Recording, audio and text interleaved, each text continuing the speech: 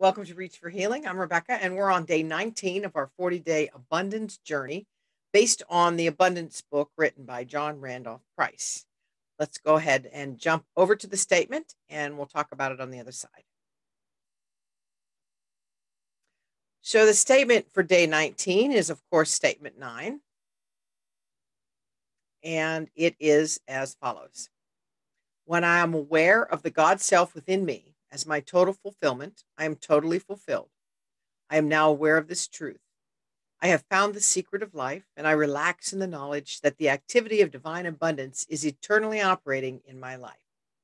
I simply have to be aware of the flow, the radiation of that creative energy, which is continuously, easily, and effortlessly pouring forth from my divine consciousness.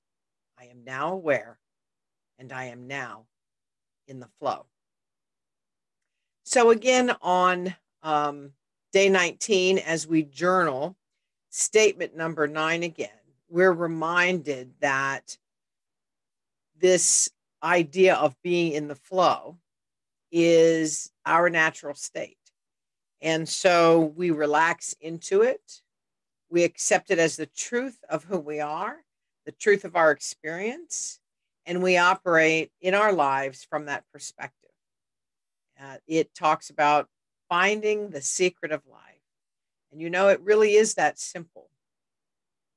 And when we download these principles and live by them and stop living in fear and in feelings of lack and never enough, whether it's money or relationships or love or support or peace or joy, whatever it is that we're seeking, when we live in this perspective that we're always provided and that the divine abundance, this activity of divine abundance is always at work in our lives, things start to turn around.